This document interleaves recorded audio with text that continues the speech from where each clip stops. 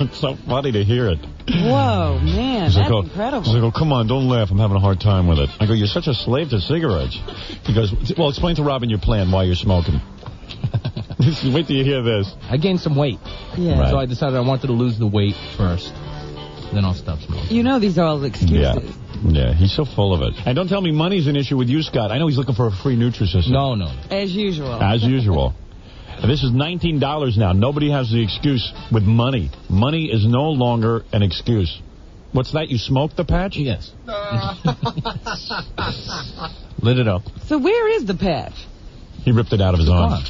He ripped it out. Had soaked all of the nicotine out of it already. Yeah. Is that what it is? It's like a nicotine thing? Yeah, it's supposed to dispense nicotine? Something into your system to make you get over your nicotine addiction.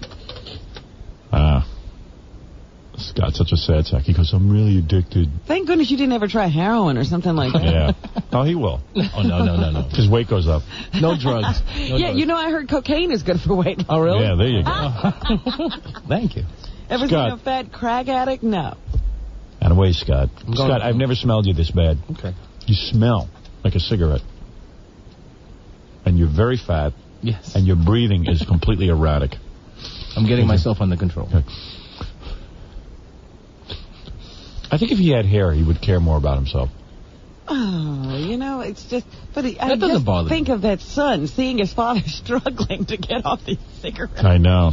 This kid. What an example. What a role model. Such a mess. Yes. Your baldness has become your best feature. Oh, boy. Poor Scott. All that hair all over your body. No hair on your head. Yeah. It's just frightening. It's incredible. He's a really hairy guy. I wonder if women dig that. No. You know, someone said to me, Scott's going to be the guy, like the postal workers who go off. Oh, come on. And like, you know, like shoot 16 people. Yeah, okay. Everyone predicted it. I predicted somebody else at the station would be that guy. They're predicting you. Thank you. They see you're so depressed. I'm glad people have such a high standard for me. Well, they just think you're going to be the one to snap. Because you're so depressed. I have nothing. All right, take it easy, man. Yeah, don't yell at us. Hey! I drew a cartoon of Scott the other day, and he had, like, cigarettes coming out of his ears, out of his mouth, out of the top of his head. He had a blowhole out of his head. The smoke was pouring out. And it was pretty funny, you know? It just was Scott. Now when we draw cartoons of Scott, he's like Pigpen. He's got the smoke coming up around him. Just being near you is hazardous to our health. Yeah. Okay. It's secondhand Scott. Yeah, I got cancer from secondhand Scott. You know, I love when a guy goes, I'm not depressed. I'm not depressed. Everything's all right. Everything's okay. He's not depressed because he has a pack of butts waiting for him in his studio. Get something to look forward to. You know, we could watch him go into withdrawal. He sits there a few minutes more. That's right. Yeah. He can barely breathe at this point. I hear the emphysema in his lungs. And that's the way you could help him quit. What? Just make him sit in the corner here for 4 hours. He can't. He's already edgy. He wants a cigarette. I can tell. Yeah. He's already ready for another one. He's going to break out in a sweat. Yeah. Climbing the wall. I already seem like he doesn't know what to do with his hands. And he's ready to light up. Twisting around in the chair. Yeah. Just fidgety. Still got that special room in your house for smoking? Yeah. You guys only smoke in that room? Wouldn't you like to have another room in the house? I'm going to buy an iron lung for his son. Get him ready now because the secondhand smoke's got to be choking the kid. Yeah. But, you know, the whole point is Scott doesn't have that many rooms in the house. I know. They got to designate one for smoking. How many rooms do you have? 6. Is that including bathrooms? No. 6 rooms, what, 2 bedrooms? 3 bedrooms. 3 bedrooms. One's an office. An office? Oh. You know, for his business. Oh, okay. An office. Rocket Entertainment. I see. A room with a phone. It's Rocket Land. Rocket Land. An office. You got an office. With a phone. What's in the office? All the equipment from the disco business and stuff? Equipment. Yeah. Suddenly I'm a mogul. Yeah. Computers, phones, you know. All the whole Computers, too? Sure. Really? Oh, yeah. Big time. You're all computerized now? Certainly. Wow. You smoke in the office, or? Yeah. Oh, you do? So that's just... Constantly. Yeah. Making big deals. In your bedroom, you guys can't light up a cigarette after we don't sex? smoke in the bedroom. You don't? At all? Even if you have sex and you want to have some cigarettes? Right. Whoa. I don't believe that. I'm telling you. So if you guys want a cigarette after... Let's say you're laying in bed and you're watching TV. We don't smoke in the bedroom. Really? Yeah. So there's your bedroom, there's the office, Rocket Entertainment office. The big office, yes. Is that where the phone sits for 718-BAG 5040? That's it. Yeah. The phone. And you've got another bedroom for your son. Right. That's 3 bedrooms. Right. Then you have a kitchen. Kitchen, dining room, and living room. Kitchen, dining room, and living room. And the dining room's got to be a little tiny dining room, right? It's not like a tiny. little adjunct to the kitchen. Well, yeah. It's not an eat-in kitchen. It's like an L-shaped living room. And kitchen. Dining room. Right. Yeah. Kind of. Okay, so that's like one big room. I'm calling that. Well, I'm saying there's 5 rooms. Right. Okay. Excuse me. You know, I've seen people call their dining rooms a room, but it's really the kitchen. It's just like, oh, here's the other room. Right. I didn't pass through a wall. Right. So if you're eating breakfast and stuff, you can't smoke in the kitchen, right? Wow. I don't believe it. Okay. I'm not accepting it. He has no willpower to do that. Don't believe it. Okay. But you know what I think is happening? Yeah. He has to get all of his nicotine here. Right. Because it's so restrictive at home. Yeah, but he could just go into his Rocket Entertainment office and smoke. Yeah. But the point is, he doesn't want to be running in there every minute. Right. So what I don't smoke every minute. You keep a TV in your office? You smoke every minute here. Scott, you're constantly lighting up. Okay. That means that somebody has to stay with the kid. So it's like tag team smoke. Yeah, right. I'm going to go smoke. You stay with the kid. They come out and smack your hands. Or maybe they both go and smoke, and then just tell the kid, he's on his own for a few minutes. He's sleeping. Let's go have a cigarette. Yeah, come on. Wait, he's watching TV. Now we can have some cigarets. Oh, man. When they really need a cigarette, they hit them with a hammer. It's like the whole day's planned around cigarettes. It's like an itinerary of cigarettes. Go to sleep. Yeah, have a TV. Time for bed. We have to smoke cigarettes. Have a TV in the office. Unbelievable. Do you have a TV in the office? So you can smoke and watch TV in there. Well, it's just for business. Your son never wants to see you. No, I never get to see him. They get to see each other when his son gets to roll Scotch cigarettes. Special cigarettes. Takes all the old butts and drains them out and makes cigarettes, yeah. I think I'm going to snap right now. Isn't your son's name Nicky? Nicky Teen? You should have named him after your favorite thing. Nicotine with you.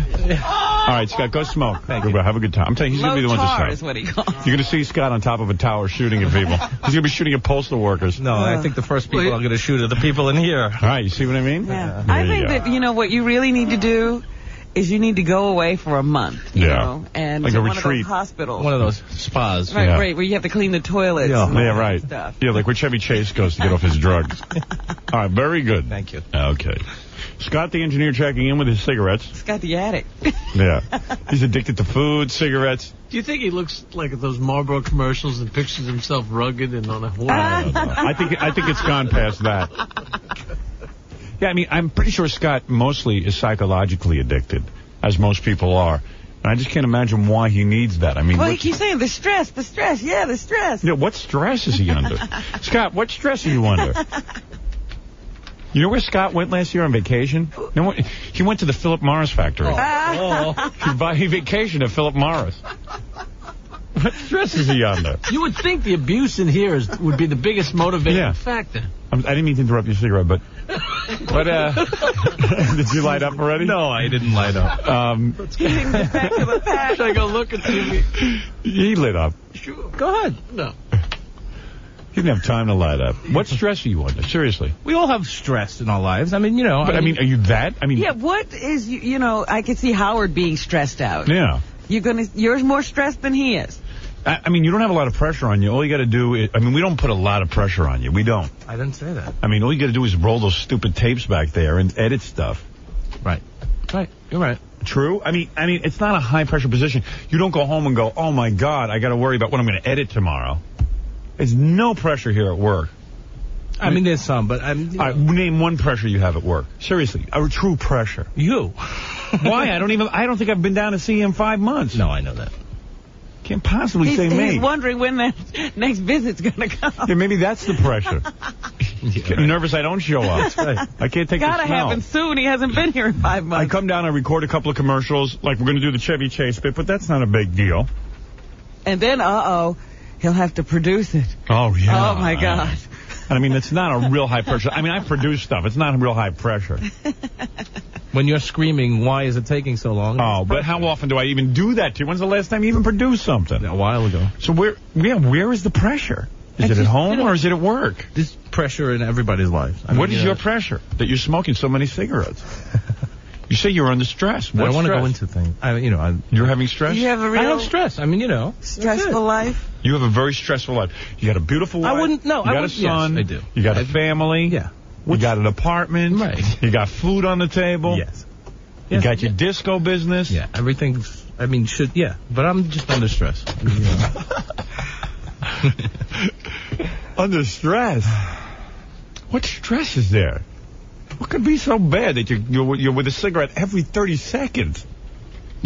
I'm mentally addicted more than physically. Yeah, and you're stressed out over, well, God knows what, people with their stress. Right, yeah, the stress. What is it? It's the guy who's got it made.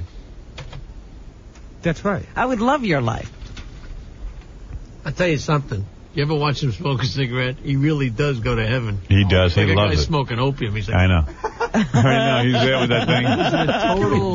He's like a real good ad for a cigarette company. He is. He's like totally at ease. And smoke. Calm down. Calms right down.